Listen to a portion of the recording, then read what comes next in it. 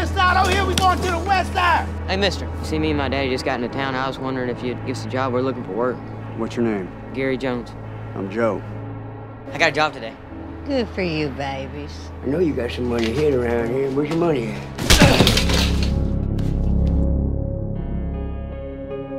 What are you thinking, Joe? Nothing. There's nothing I can do, and I hate it. I don't know who I am, but I know what keeps me alive is restraint. Keeps me out of jail. Keeps me from hurting people. And I watched that boy. He's a child. Folks left behind. He could go good. He could go bad.